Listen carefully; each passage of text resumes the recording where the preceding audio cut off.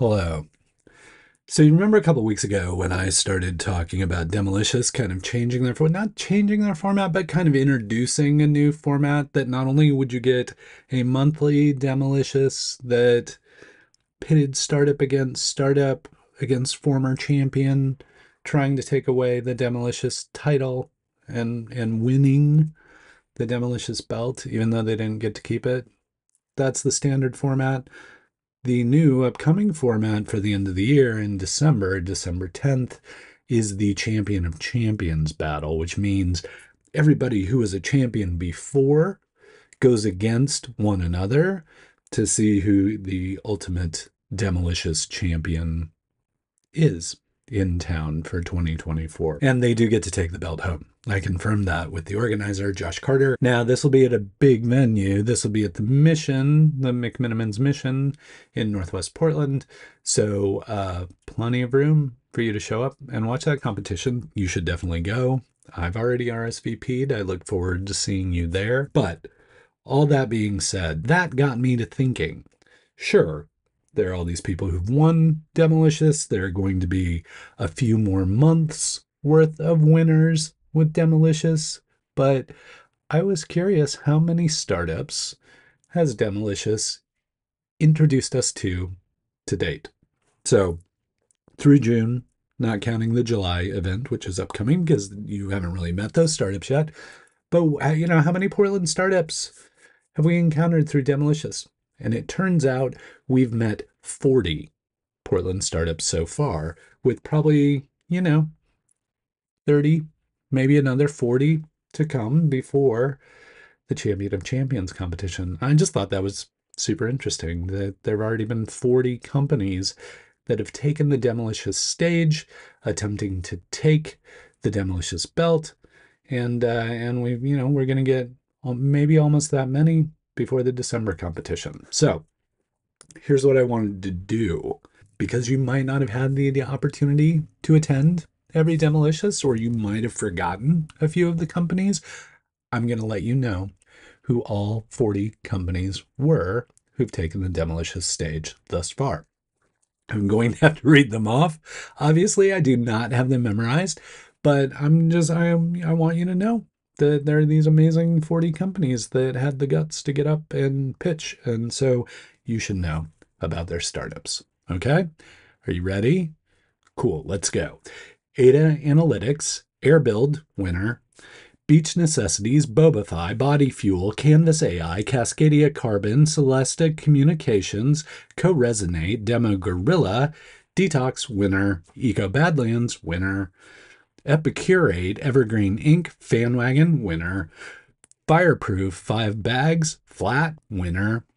Flow, Frontend.dev, Gentleman's Union, Goddess Moose, Green Canary Software, Henna, Inverse AI, Innerverse AI, Just Send It, Karma Plus, Kickplan, winner. Lithy, Marrow, Perfect Memory AI, Puddletown Chess, Remembrance, SideQuest Escape Games presents Disaster Park Cascadia, Smile Solution, Social Director, Sturdy, Talent Llama, Tolly, and finally Wingman. So those are the 40 startups as well as the winners. Again, the winners that will be competing so far at the Champion of Champions competition will be AirBuild, Detox, Eco Badlands, Fanwagon, Flat, Kickplan. Cool. So looking forward to that. And of course, there'll be a Demolicious coming up in July. I will share more about that as it approaches. I believe we still got a couple weeks, but if you want to go ahead and RSVP, you are more than welcome to do that ahead of time. Speaking of competing as a startup, there are 3 startup applications that are coming up, and I'll share those toward the end of the episode so that you don't forget about them as I go through all of this other stuff. The next thing I want to touch on is a great piece by Mike Thelin that was written and published this week, talking about what makes Portland tick. And I thought it was just a really insightful piece. If you're not familiar with Mike, he used to run the event called Feast, which brought all the food community together here in Portland on an annual basis for a really compelling event. And now he not only continues to work in the food industry, but is also trying to help reinvigorate Portland, and part of that reinvigoration is through some of the writing he's doing. And he's doing a series of pieces just on his thoughts on Portland. I highly recommend that you take the opportunity to subscribe to Mike Thelin's Substack so that you can stay in the loop on that writing about Portland and other interesting stuff he has to say. I read this piece, thought it was really great. I shared it, read it a few more times, and the thing that dawned on me that wasn't said explicitly, but is just kind of implicitly part of these writings that Mike is publishing, is he's owning the narrative about Portland. And that is something that I think traditionally Portland has been very weak or incredibly poor at doing, at owning the narrative. I think for the most part, culturally, we're aggressively humble. We don't brag a lot.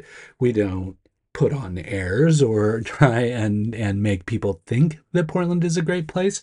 We just act. We don't talk about it. We do things, and we do really creative things and really amazing things, but we don't brag about those things. Through that aggressive humility, through that unwillingness to put ourselves out there and kind of brag about Portland or about the things that happen in Portland, we're really abdicating that narrative to other people who want to pick it up, or to other publications that want to pick it up, which is all well and good when things are great around here, when you see the New York Times writing us up every other week, or when you have a sketch comedy show based on how quirky your community is. Like those are good things when people take those storylines and run with them.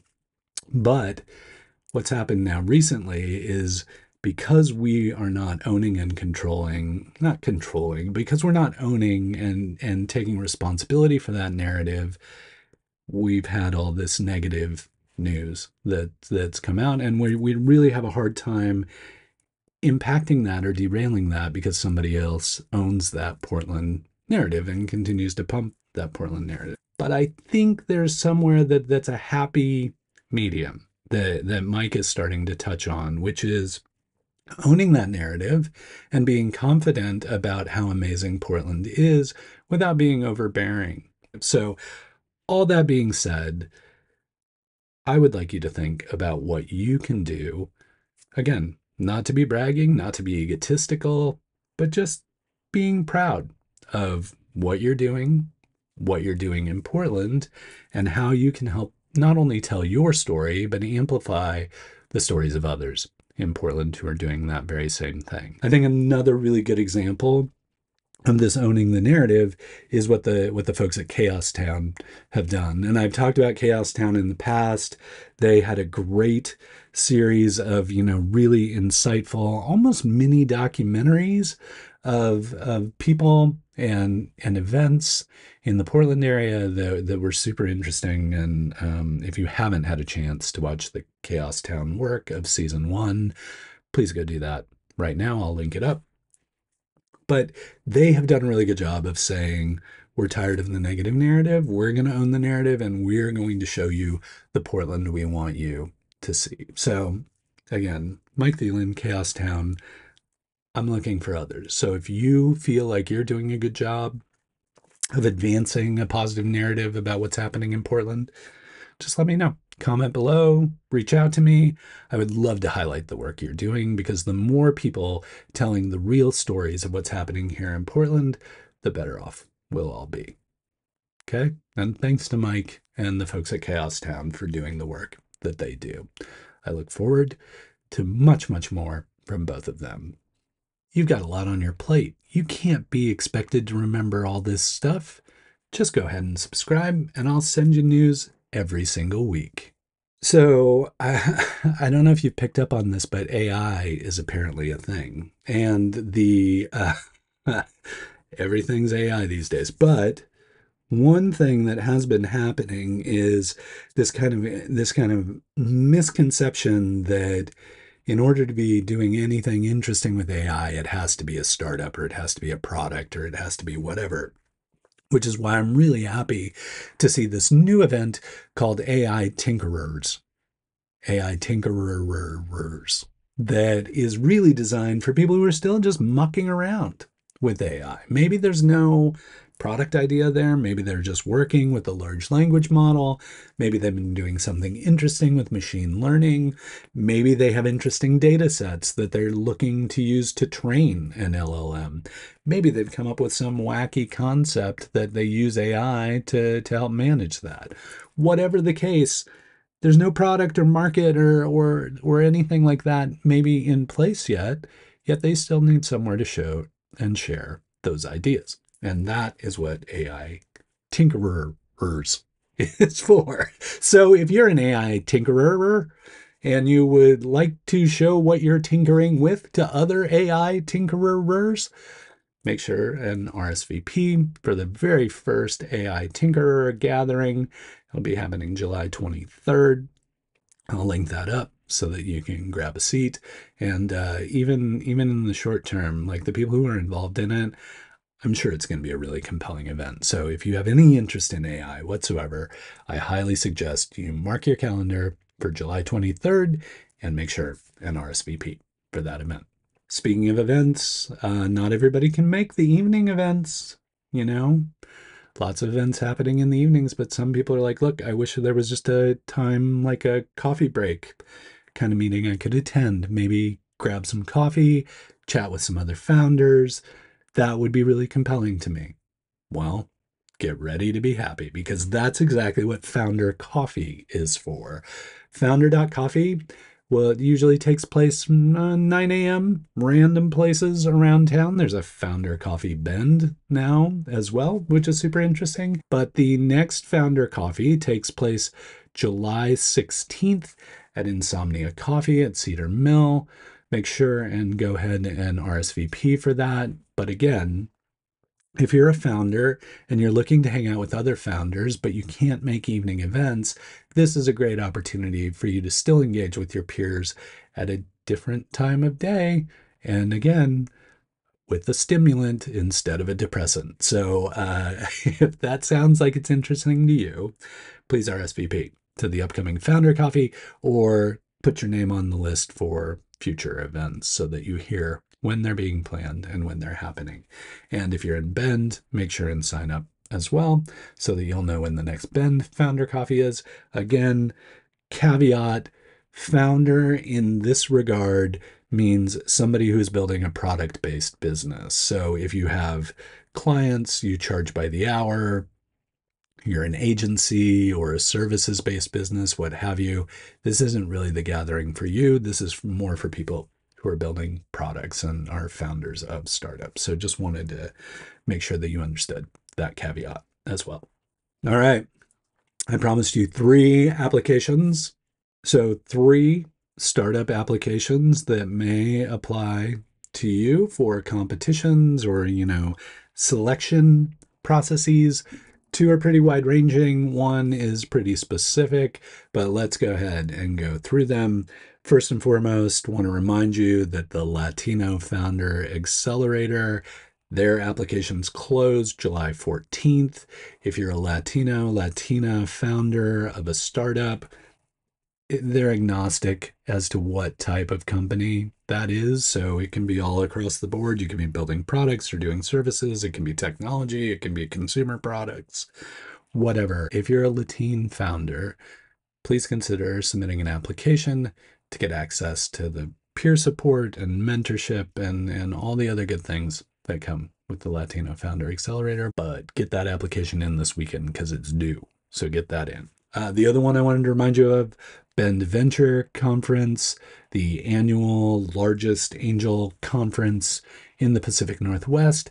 Applications are open for companies to submit to be on stage there. So if you are a venture fundable business and you would like to stand up on stage in front of angels from throughout the Pacific Northwest, up and down the West Coast, people come from all over. If you would like to be in Bend in October, standing on stage telling people about your startup, get your application in. Applications stay open for a while on this one, but I highly encourage you to start working on your application sooner rather than later. And then the final one, this is a international really contest, is a startup contest called South by Southwest Pitch. Now, if you're not familiar with South by Southwest, it's an annual event that occurs down in Austin, Texas. It originally started out as a music festival, then it expanded to have all kinds of things, movies and tech startups and education and all that kind of thing. South by Southwest Pitch is really focused on giving early stage startups a stage in front of not only that massive audience that South by Southwest attracts, but also in front of very influential people in the startup scene. So if you are interested in being on stage down in Austin in March, I highly encourage you to start working on your South by Southwest pitch application. There is a fee, but if you are selected to pitch, it gets you one of those quite pricey South by Southwest tickets for free. And of course, if not that this would happen to you, but if you're not selected, you get a discount on the tickets because of your fee. So I've been involved with this program for more than a decade. I've served as a judge and an advisor to the program. I've been amazed by the quality of startups that continually come through, the amazing ideas and companies that people are building as part of South by Southwest Pitch. So if you want to take an international stage and gain the exposure that only something like a South by Southwest can bring you, I highly encourage you to submit your application, and please tell them I sent you their way. And I probably won't help you win, but at least they'll know that you heard about it from me. And if there's any questions I can answer for you about the South by Southwest pitch competition, please don't hesitate to either drop something in the comments or reach out to me. If I get enough questions, I might just do a special episode on South by Southwest pitch to help ensure that your questions are answered and that you feel comfortable providing an application for that program. Because as I said, I'm a fan. I've been really humbled to be a part of it for as long as I have, and I'm really hoping to see your company on stage down at South by Southwest Pitch. All right, so that's it. We made it through the heat wave this week. You've got a bunch of applications to get ready for. You just met 40 new startups, which is kind of crazy. And you probably knew a few of them, if not a lot of them, but maybe I introduced you to some new startups as well, so that you want to check out. Hope you're doing okay. Hang in there. And until we get the chance to chat again, please keep up the good work. Look, you've already spent this long procrastinating. Why not spend a little more time watching this video too?